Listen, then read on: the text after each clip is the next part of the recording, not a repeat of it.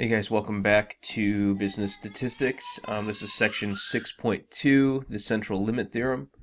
I'm just going to get right into it.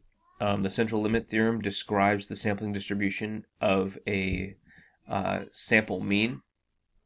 That seems like an overly simplified definition, but note that what we have been working with, what the sampling distributions that we have been working with normally are, they normally are describing something about X, okay, not about a sample mean. Okay, so the idea is that we're going to be running distributions on a sample mean, not on X. So normally when we would have a mu, it's understood that we're in reference to X. It's the mu of X.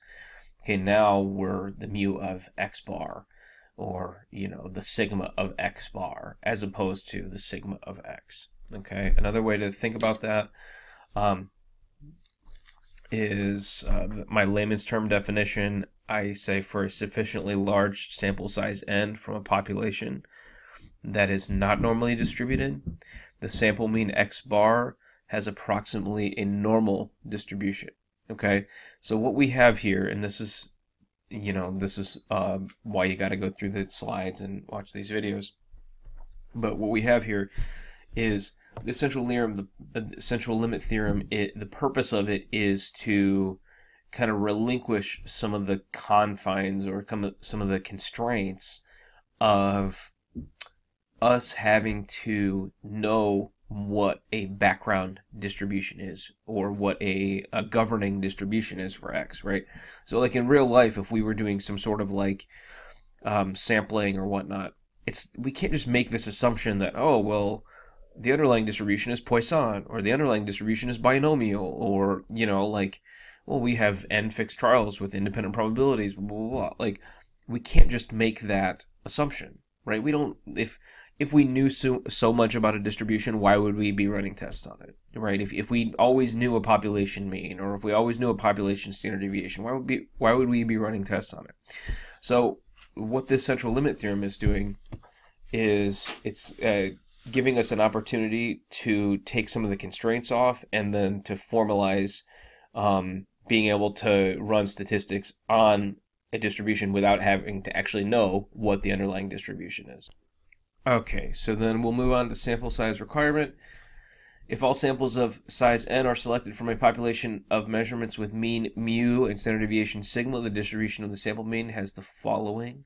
The mean and standard error of the sampling distribution, sample mean mu sub x bar is just equal to mu, and sigma sub x bar is equal to sigma over square root of n. So we already went over that sigma square root of n thing, and that, you know, that's what it is.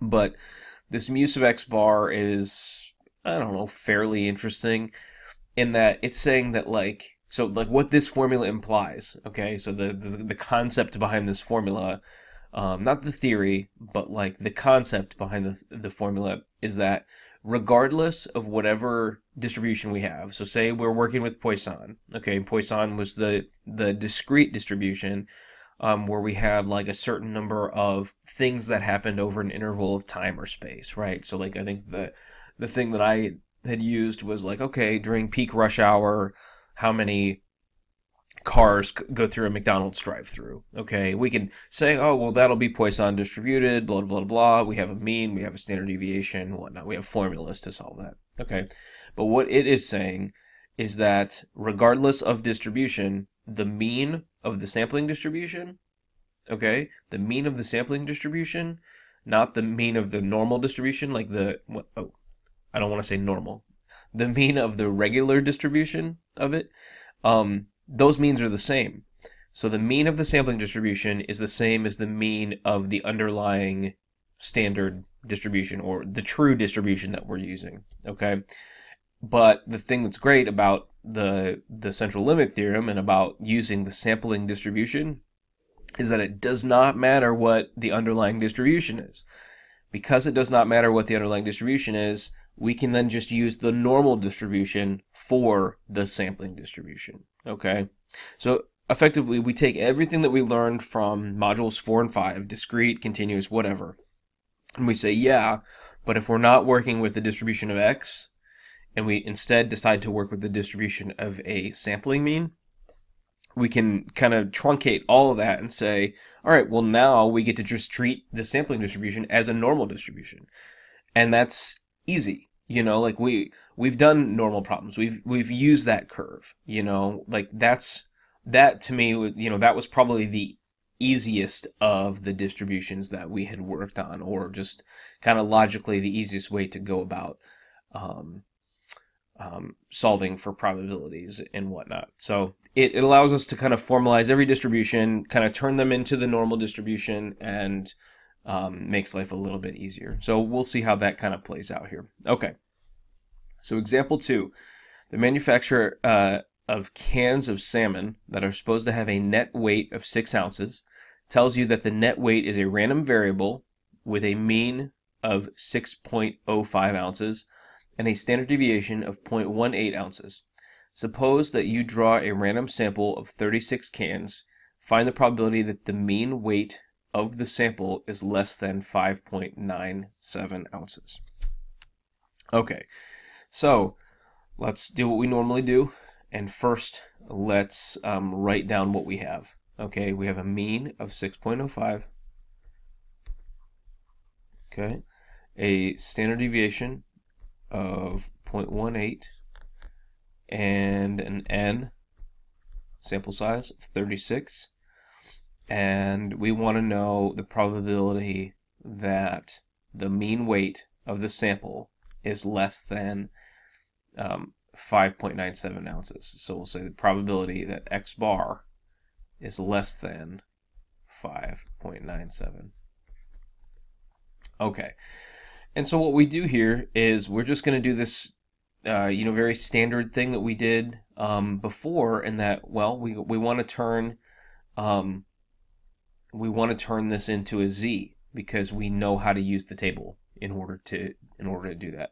Okay, maybe I should have listed the formula up here. So here's something else for you guys to write. So z is equal to x bar minus mu over sigma divided by the square root of n.